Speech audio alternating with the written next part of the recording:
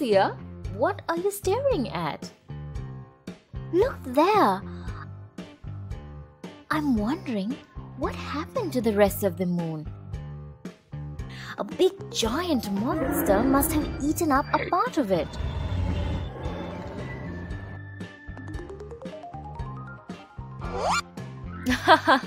No, Sia. The moon is all right. It has just changed its shape. Oh, I see. But how does this happen? The moon doesn't emit any light itself like the sun. The sun's light illuminates it. The part of the moon that faces the sun is always lit up. And the part that is away from the sun is always in darkness. As we all know, the moon revolves around the earth, which in turn revolves around the sun.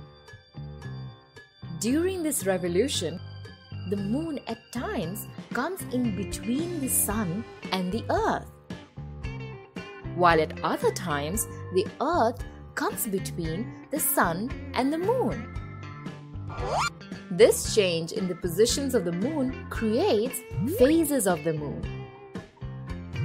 The amount of sunlight falling on the moon changes as the moon changes its position. Thus, we see different shapes of the moon.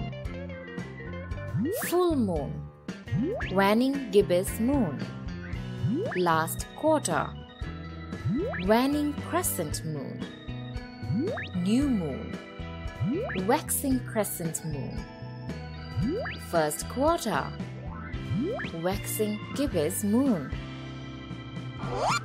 Sia, now do you understand that moon isn't eaten up by any monster? Yes, Elvis.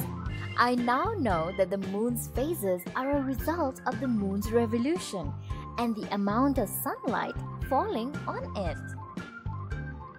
If you like our videos, please do share and subscribe to our channel.